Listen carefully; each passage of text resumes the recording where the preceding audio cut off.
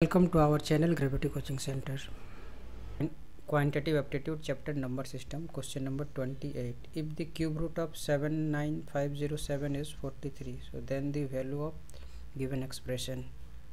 So in this questions we use this concept. If a cube root of 0.001, so its cube root is 0.1. so here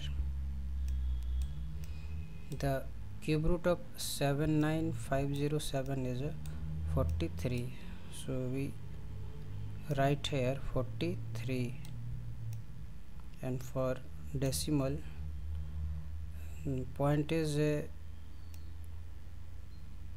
before 3 digits, so we use the point before a single digit, so 4.3 plus this will become 43, and 2 digit point is before two digits, so 0.43 plus last one become 43 and 0.0, so equal to total sum is